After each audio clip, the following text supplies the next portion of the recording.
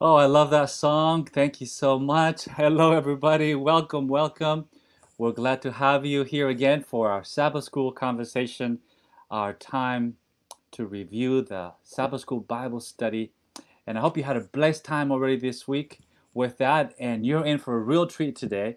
So I just want to invite you, if you haven't done so already, go ahead and start a watch party right there on Facebook that you're watching now, or if you're on YouTube, make sure and subscribe. If you haven't done so already, go ahead and text the link to a few people and encourage them to watch.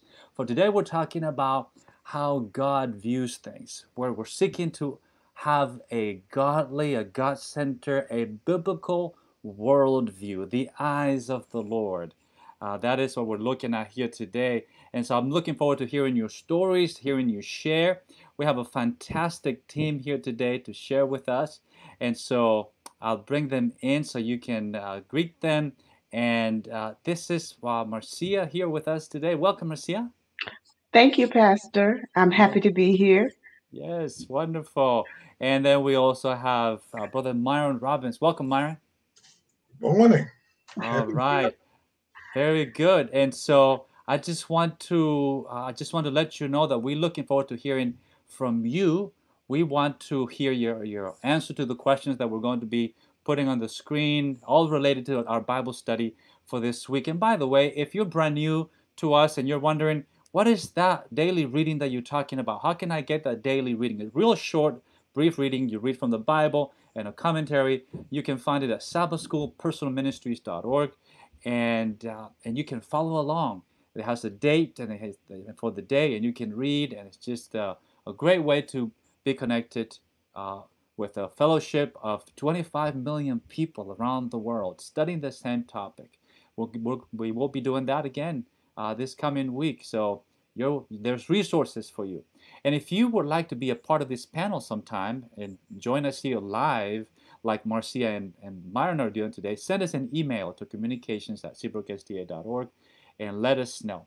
But today, to set the tone, right before we pray, let's just begin with some gratitudes here today. And I'll begin. I'm grateful that I get to be with you. I'm grateful that today we have a youth event on our church campus at 8900 Good Luck Road, and it's called Pathfinder Investiture. It will be an outside event. My son, who is a Pathfinder, will be there. Pathfinders is an organization for young people starting at fifth grade. And so, and then we have adventures for children who are younger. So, if you're not in Pathfinders yet, you definitely should consider it. And Brother Myron, some people that are watching right now, they may know that you had a major tragedy this week in your family. Um, and so, if you'd like to share for those who don't know, feel free to share, and we will definitely be praying for you and your family. Okay. I lost my son this past Sunday. He was hit by a driver who was believed to be drunk. And it's been a rough week, but since we're on gratitude, let me say this. I am so grateful for my church family. Had it not been for you guys, I may not have made it through this week. Mm, Thank you so much. Myron, thank you so much. I know I reached out to you and I said, look, totally understand because we were planning on you being here from some time ago, and you said, Pastor, I need to be on. I need to be on. Um, because that's how I stay connected to God, by sharing and by being of service. So we appreciate you so much, and we're glad you're here. And also, my good friend Marcia is here. And Marcia, welcome. This is your first time with us on this panel. So share Yeah. with us. So when I was a child, I used to chuckle when the old folks would say, I'm grateful to be alive and clothed in my right mind. And as I get older, I see the meaning behind that. So I am grateful to be alive and clothed in my right mind. And I'm grateful for the strength of the Seabrook family and for the love that Brother Byron has felt this week. Mm, Yes, you know what? I'm with you on that one. Clothed and in my right mind. God, Yes, God is good. That's right. All right. Very good. So, friends, you can share your biggest gratitude. It's just good for the heart. It prepares our hearts to just to live a better day. So share your biggest gratitude so other people may read and be encouraged by that. And so, sister, would you go ahead and open us up with prayer today? sure. Heavenly Father, we come before you just feeble mortal beings. We are so grateful to be alive today. We are so grateful for the opportunity to share your word and to share our experiences with you and about you with others. We ask that you'll just bless the audience that listen as you bless us as we speak. And we give you all the praise, the honor, and the glory. In a special way, we ask for you to just wrap your arms of love and strength around our dear brother and his entire family as they go through this bereavement process. And we claim your blessings today in Jesus' name. Amen. Mm, amen. Thank you for praying, Marcia. So today we're talking about how we view the world, worldview. And it's the way we interpret and understand everything about us, everything around us. It's the glasses, so to speak, that we put on that basically inform everything, how we think and how we act, how we feel. Our worldview affects the way we act and also how we treat others as well as our decisions. The biblical worldview that we are suggesting here today, that we have embraced, um, it is based on the fact of God's existence, such as it is for us, a fact, a reality, and that not only that God exists, but that God is good and that God is personal and that God interacts with you and with me. So God's existence. Let's talk about that. The Bible is definitely has a lot to say about that. There's this scripture from Psalm 53 and verse 1 where it says, "The fool has said in his heart, there is no God." And so basically, there are two types of worldviews. The atheistic worldview says there is no God, the universe and everything in it just exists. There are no gods or other supernatural entities. Life has no purpose or meaning. We're just here. Um, and a lot more could be said about that, but that's just kind of to put it in a nutshell. Then there is the theistic worldview, and the theistic just comes is from a Greek root, and it means God. The worldview, the view that considers um, and assumes that God exists. The universe and everything in it were created by God. God exists and cares for His creation. We were created for a purpose to live with God forever. That's the theistic worldview. The Bible explains that God is a personal being and that loves us and interacts with us in His creation. And that this God can do all things. God is omnipotent, God is omnipresent, but that He also cares for each one of us and longs for our company and our well being. So, here's the question for you: do you believe in God? And if so, how do you know that God exists? Okay, so let me go to my friend Myron here today. Myron, would you speak on this? I'm going to tell you, and this is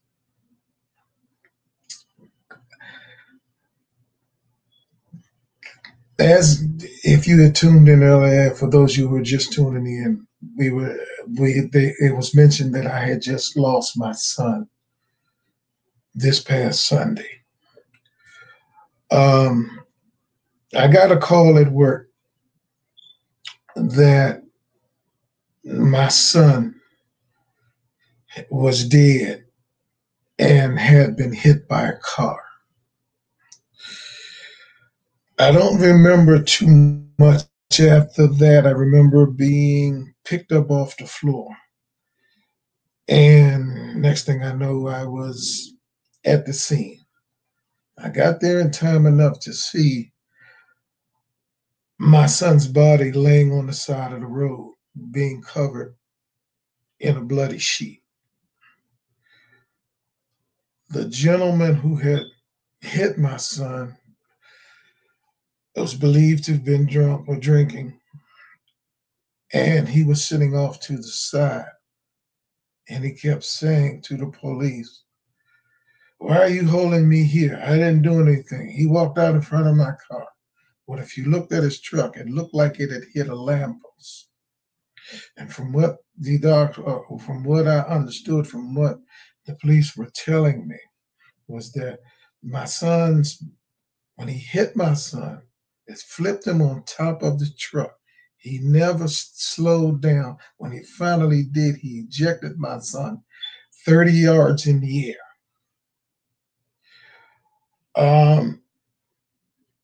It's needless to say, I was torn up about it because my son and I had been a single parent with my son from the time he was just maybe a month old. And I was hurting very bad. That night I couldn't sleep. Every time I closed my eyes, I saw his mangled body in that bloody sheet on the side of the road. I got up the next morning and I went out to my gym.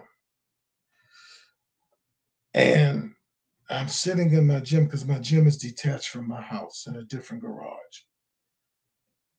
And all I wanted the night before and that day was for the pain to end. I had never experienced a pain like this in my life. And all I wanted was for it to be in, for it to be over. And let me go on to say that I've been clean from drugs and alcohol and everything for 10 years. Like I said, I never experienced anything like that in my life. And I'm sitting there and I'm thinking, how can I make this go away? I really don't want to go on. And a funny thing happened. I got a phone call. And at this point, I was sitting there thinking, if I would just go and get me some cocaine and I get me some liquor, I could kill this pain. And if I did this coke and I got some antifreeze over there, I want y'all to understand where my head was and how the devil can jump on you in situations like this. I get this antifreeze and I lace it with this coke and I mix it up together. I'll be gone before anybody goes there, and I won't have to worry about this pain no more. I can't deal with this. But a funny thing happened. The phone rang. And I didn't want to talk to anybody. I wanted out. The phone rang, and it was Gregory Miller and his wife, Deborah. Had it probably been anybody other than them two, I probably wouldn't have answered my phone. But I did. And they were saying, and Deborah and Gregory Miller are two of the most unassuming people I ever met in my life. And I've never refused a call for them. They're in my Sabbath school class. And they asked me how I was doing and if it was anything that they could do. And we talked, I guess, for about 20 minutes or so. And as I was hanging up with them, Pastor Munoz called. And I'm talking to him.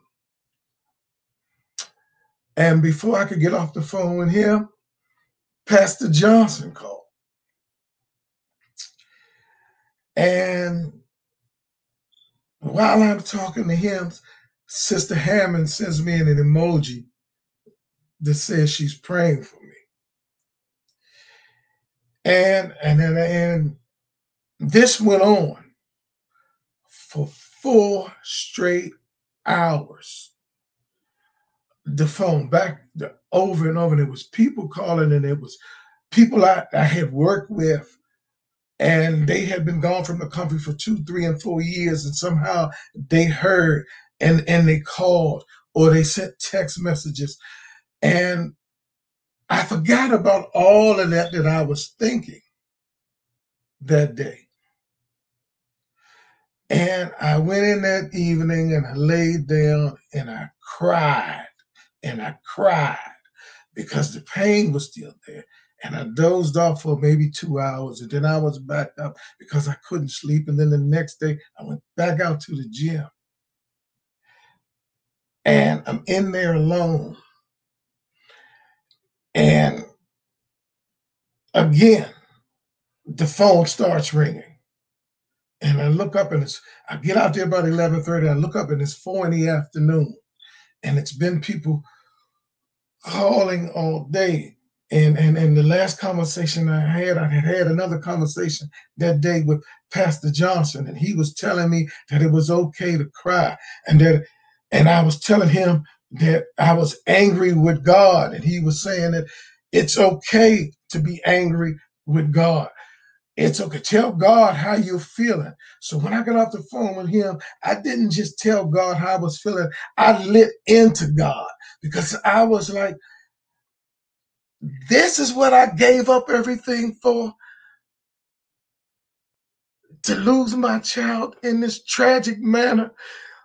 You're God. You couldn't find a better way to take him, a more peaceful way to take him. And I was angry with God.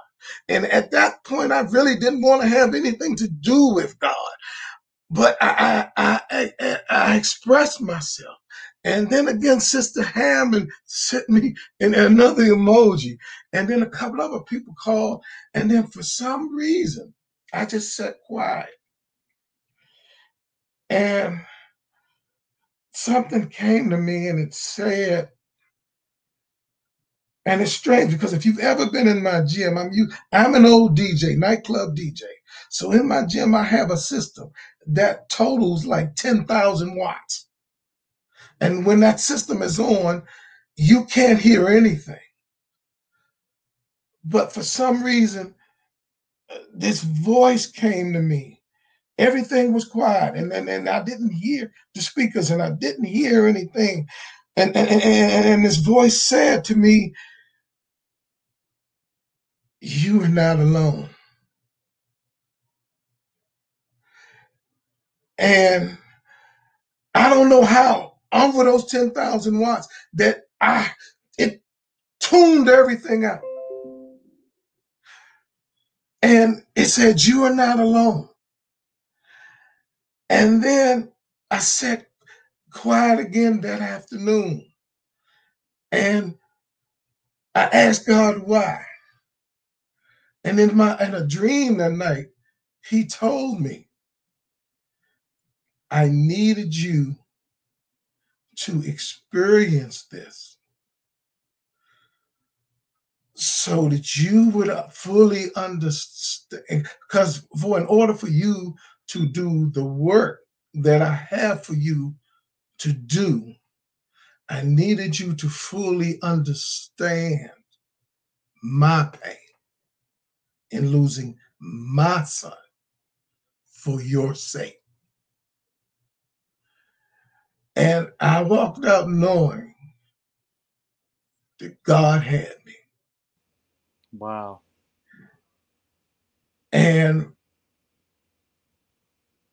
it's probably one of the most wonderful feelings. And I was at peace.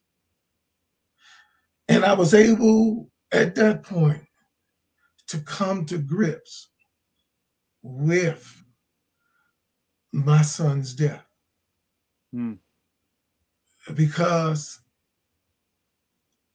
I said, if the love point of love that I got from the church and my Sabbath school class, because they called, and I've always said to my class, we aren't a class. We're family. And we ever sang in my class, once you're in the family, there's only one way out. And I thank them and I thank the church so much. Mm. Myron, thank you for sharing just so from your heart, and talk about getting a real taste of experiencing that God exists. And you know that God exists, from what I hear from your story, when you are able to be angry, uh, because you've never been angry at someone that was not real. And so, thank you so much for sharing, my friend. And I'm looking forward to hearing Marcia share as well on this Well, question. Pastor, I don't have anything as powerful or remotely profound as what our brother just shared, but just childlike faith.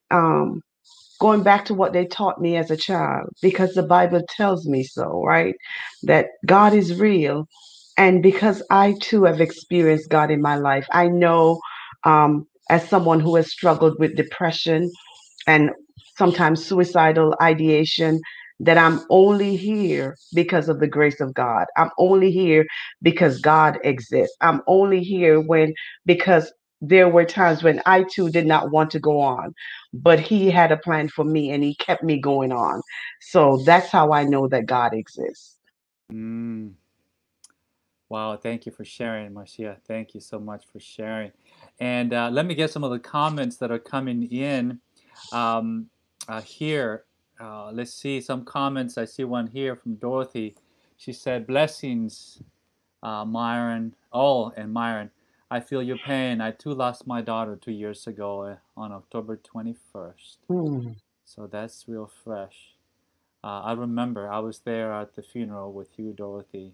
Um, yeah, the pain doesn't go away. God is with me and He will be there for you. Continuing to pray for you and your mom uh, and the family. All right. So uh, a lot of wonderful comments here. Thank you so much, everyone, for sharing. And I lost my spot where I was picking the comments from, and I can't pick them all. Um, but let's pick on this one right here where it says, "Amen, my sister, Amen." Very good. Thank you, everyone, for sharing. I can see that we're not going to be able to cover everything today, but we're talking today about how do we view the world, and how do we prepare for a tragedy? So you've heard here today from two people so far. One who recently lost his junior, Myron Jr., 37 years old. The devastation is unthinkable. I'm thinking of someone that I remember that had a tragedy in the family and that was some 30, 40 years ago. And to this day, they um, they find no meaning in life, and um, they can't see how God has been with them. So a biblical worldview includes the belief that we are in a cosmic struggle, that there is a real battle, that evil is not a joke, and that God's people can be harmed, and that the person that you pray for are not always healed, but that God will ultimately bring about healing and restoration and remove the pain and the sickness and the sadness one day. And so then I can get up another day. Myron gets up another day. Marcia gets up another day and says, "Today God is with me. And come what may today, God is with me." That's a biblical worldview. That's how we can embrace the promise that no trial is too great or too difficult that we can't deal with, for God is with us. If we don't have that, then what do we have? But if we have that, then we can think what if God is for me? What if even all the pain in my life, in the end, is going to turn out okay and for God's glory? And that at the end, when everything is said and done, I look back at my life and maybe the most difficult parts of my life and be thankful. Now, that's a crazy idea, but that's a biblical worldview to deal with pain, loss, tragedy, sickness in our lives and in the lives of our family. Okay, so we were talking about creation this week and um, accepting what the Bible teaches. That's what a lot of us are doing who have a theistic worldview, who have embraced that God, it's for real. It's not a story. It's for real. For God lives within our hearts, and the way we interpret our environment depends on our worldview. So, for example, a rainbow is just a physical phenomenon for an atheist. And you can explain how it forms. But for a believer, it is more than that. You see the rainbow, and it is filled with God's promise of salvation. The biblical worldview includes a series of doctrines that teach us how to live, how to make moral decisions, and so, how to treat our neighbor, how to interpret the world around us, what to expect from the future. Therefore, Christian education, both formal education, whether it's in an elementary, high school, or college campus, must be based on the Bible if it is going to be a Christian education. And so, uh, I have a question for you. We can share on this. And let me put it on the screen for us. And that question is, share the Bible teaching that has been the most helpful to you. And so let me put it on the screen. Go ahead and share in the chat with us. Share the Bible teaching that has been most helpful in your life and why. And let me bring Marcia to share with us her story on that. So Romans 5:20, right? And it talks about the story of grace, where sin abounds, grace much more abounds. And I'm telling you, grace, God's grace, I am so grateful for grace because even sometimes when we think we're at our best, in God's sight, we are not at our best. And even when we want to be at our best, we stumble and we fall. And as you struggle and you grapple and you really want to be who God wants you to be, but all our worldview, how we see ourselves, how we think the world sees us, can cripple us in our walk with God. But I'm so grateful, Pastor, for the story of grace, that as a sinner, grace is sufficient for me. Oh, praise the Lord. Amen. Yes. And um, Hallelujah. Thank God hallelujah. for grace. Amen. Helene wrote, God exists in my life as a safe place. God is your safe Yes. place.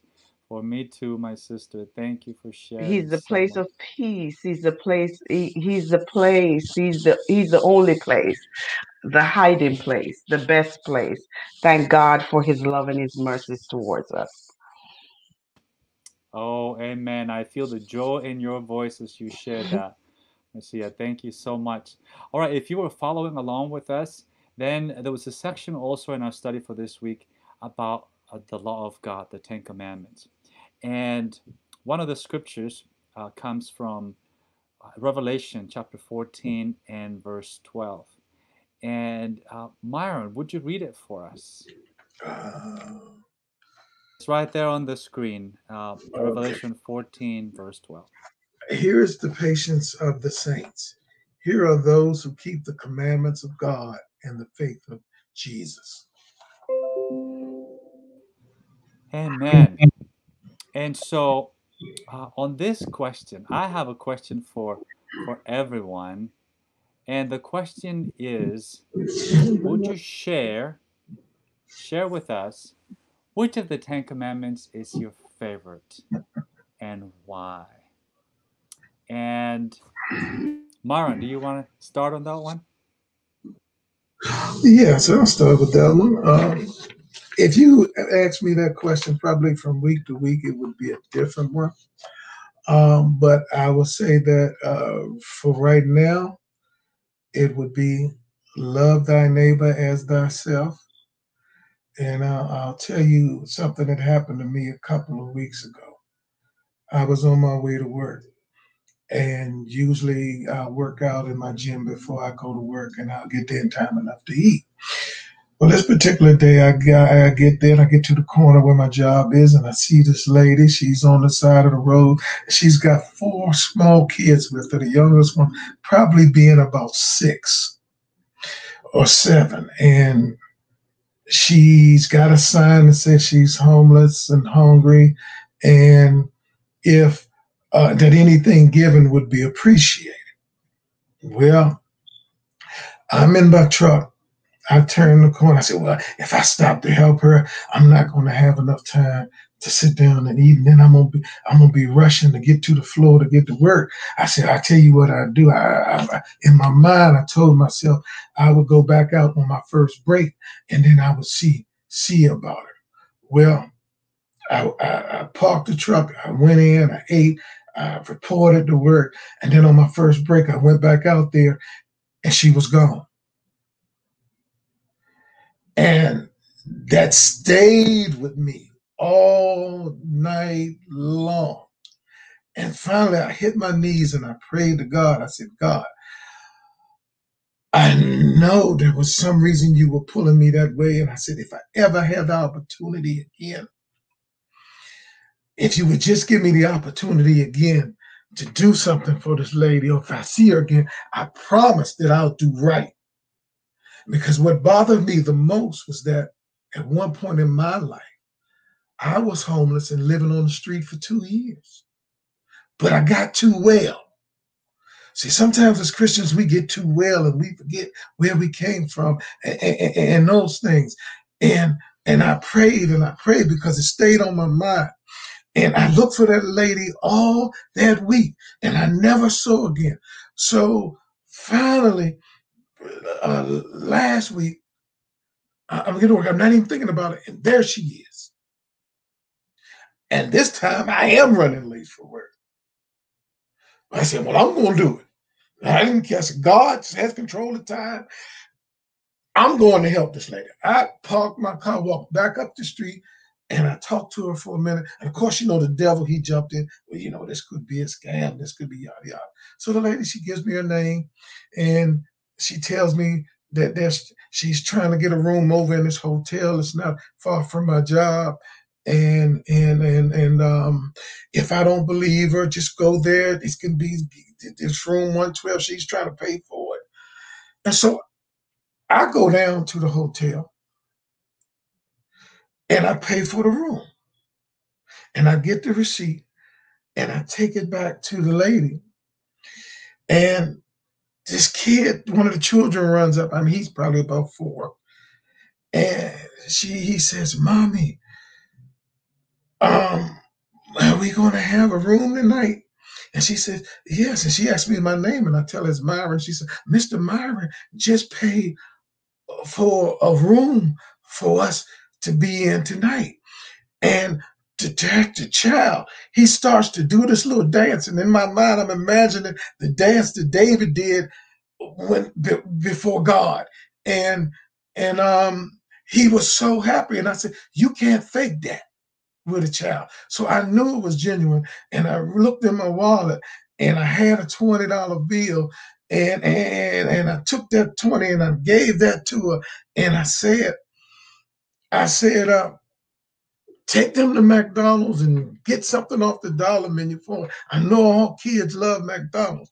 I gave her what I had, but I can't tell you the joy that came from deep within me with me being able to do that. And then I sat down and I relaxed and I lit aside and I said, this feels better than sex.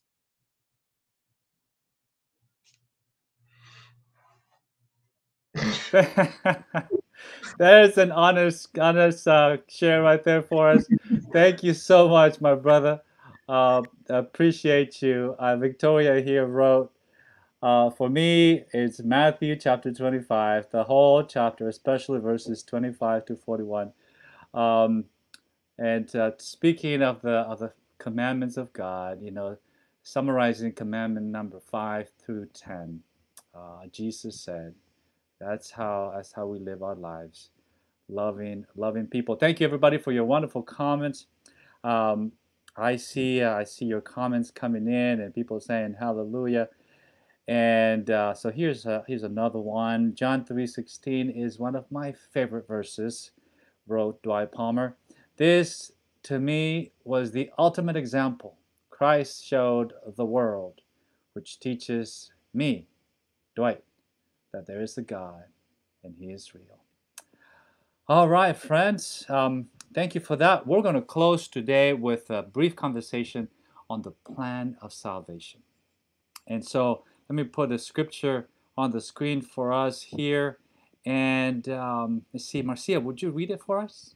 Being justified freely by his grace through the redemption that is in Christ Jesus. Romans 3:24. Thank you. And so God didn't just discard His creation when humans messed up. Just like He hasn't discarded you just because you made that mistake over and over again. God had created a redeeming plan. The Creator would die to save His creation. John 1, verses 1 through 4, Mark 10, verse 45.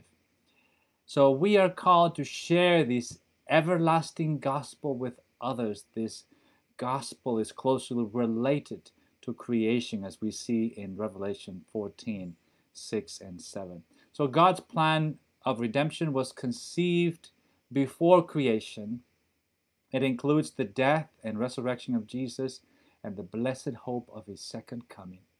So we have a question that would like to for you to consider and share your answer in the chat. So how do you know, or can you know, or do you know that you have been saved? And let's start with you, Marcia, on this one. So, um, being saved, we all struggle with this question, don't we? Because there are times we feel as if we're saved, and there are times we may not feel as if we're saved. But it's not just about feeling, it's about knowing. I too, like Paul, would define myself as chief of sinners, but I rely on God's grace and I rely on His word to keep me going when my feeling says, you are not saved. God cannot save you. That is denying God his power to save. And so I cannot do that and believe in God. He says that he is able to save even the chief of sinners, which I am. And so that's how I know I am saved. Day by day, moment by moment, walking with God. And by the way, I my my login into my computer is chief of sinners. That's my password. Uh, Except I do it in Spanish so that my kids will get into my computer. But that is so important to know that it's not anything of the doing of the person, but it has to be God. Mara, do you want to speak on this? Do we have time? I think maybe about 2 minutes. Give us your short version on your take on this. Okay. I've always felt that question was a loaded question and a dangerous question because you get those who say that I am saved, but and just to try to make it quick, um, you're saved by faith through grace, and faith is the muscle that fuels our redemption. And when you think in terms of muscles, you have to think about that the more you exercise a muscle, the stronger it gets, and your faith reacts the same way. Now, if your walk with God, if you're the type that goes to church, goes home, sits down, waits for the sun to go down, and doesn't do anything, if people can't see God in your life, or if you're not out there actively trying to save souls, then chances are you aren't saved. I've always felt there was a loaded question and dangerous, because you have those that feel that once saved, always saved. And that's not true, because again, we're saved by faith through grace. And what does God tell you about faith? He tells you faith without works is dead. So I'll end it right there so that we don't run over. Okay. Thank you so much for sharing, Myron. Really appreciate that. Let me bring in a couple of the comments that we have here. And so, Brother Thomas wrote, we have to claim the promises of the Bible. If we confess our sins, He is faithful and just to forgive us our sins and to cleanse us from all unrighteousness. And that's 1 John chapter 1 and verse 9. Praise God. Victoria wrote, having the strength to turn from temptation. Sometimes it takes all strength, but God restores it. All right, see Gabe Baptiste, well, rather Joyce just said amen, Brother Myron, and then Gabe Baptiste wrote, I know I am saved because Jesus holds my hand and will not let me go unless I pull away from Him. Praise God, praise God, hallelujah. All right, getting more comments here coming in on this question. I am saved because God never forsakes His promises, wrote Helene Butame. The inner joy that God has bestowed within me has cultivated victory. Praise God. One of my favorite scriptures is 1 John 5 and verse 3. These things I write to you that you may know that you have eternal life. It's not that we can turn away from it, for God never removes our freedom of choice.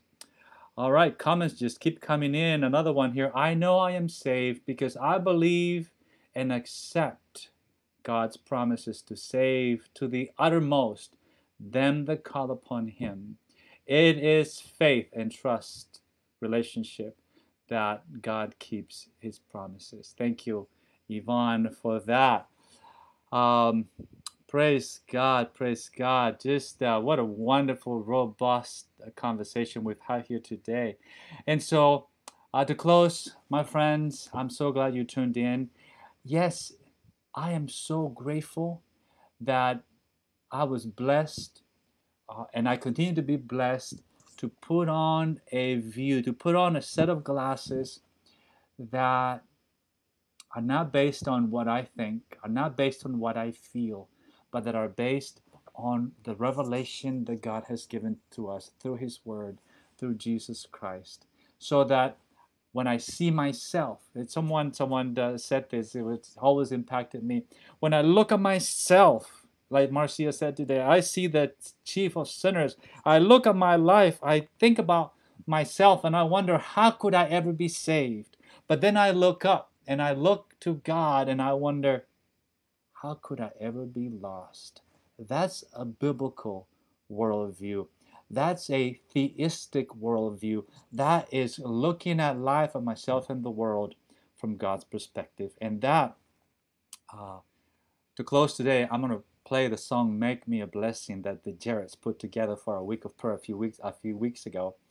And so, I love this song, and we are made a blessing um, because we have embraced that God has blessed us and has the purpose to make us a blessing.